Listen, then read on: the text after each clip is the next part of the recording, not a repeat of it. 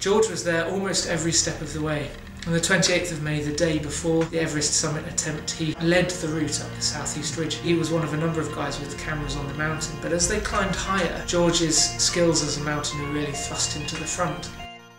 The really wonderful thing about this book is that we're able to scan from the original negatives and slides, and many of the photographs are published for the first time. George shot pretty much everything on 35mm colour transparency. He photographed on his trusty Kodak Retina camera. As he was climbing the mountain, he kept the camera hanging round his neck inside his down jacket. At night, with 40-50 degrees of frost, he would sleep with the camera inside his sleeping bag so it wouldn't freeze. You know, what they were doing, let's not forget, this was a climb that really was pushing the boundaries of what was possible and climbing into a place we now call the death zone, a place where humans just aren't meant to live, a place where many people wouldn't really think of taking photographs. You know, this sort of mere surviving is enough. But George really took it upon himself to shoot both on film and still the expedition as it unfolded, and as a result we come back with amazing material.